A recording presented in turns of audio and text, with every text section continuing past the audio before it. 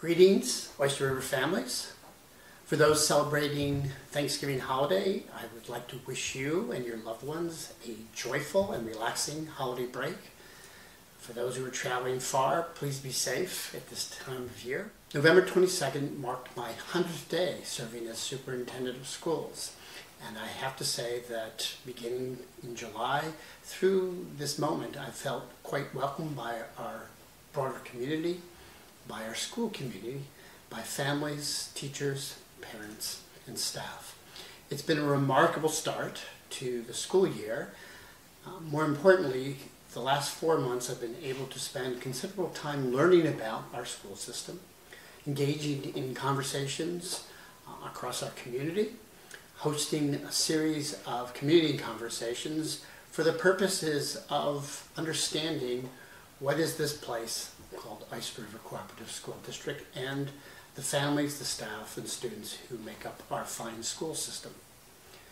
The important part is that the opportunity to engage in with stakeholders, to learn about what's important from perspectives of parents and staff and students, is to use this information to kind of point us forward.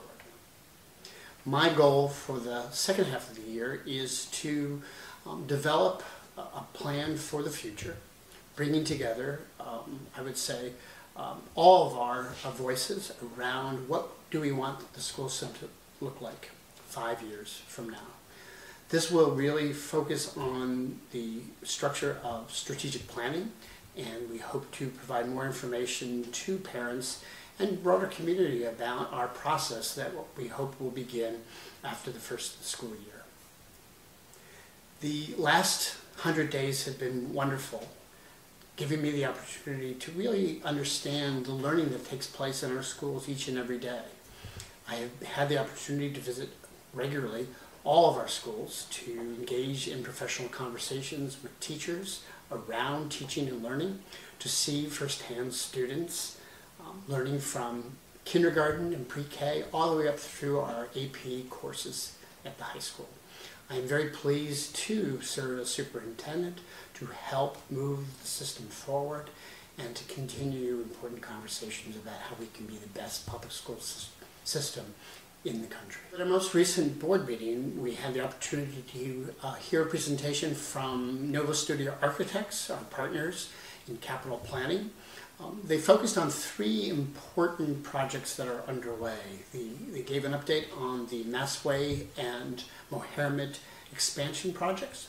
They also provided a thorough review of our building conditions report, which provides the opportunity for us to understand all of our capital needs in the 3 buildings of the system outside of the middle school for the next 10 years. In the coming months, we will continue that conversation with the board and the community as we think about our capital plan for the future. It's important to point out that this is just the beginning of the lengthy conversations that we intend to invite parents and community members in to really learn about where we're at around capital planning and improvements and where we'd like to go over the next several years. Finally, I can say it's been a wonderful first 100 days serving as superintendent, and I look forward to the next 100 days and the opportunity to meet as many people and celebrate the success of our school system.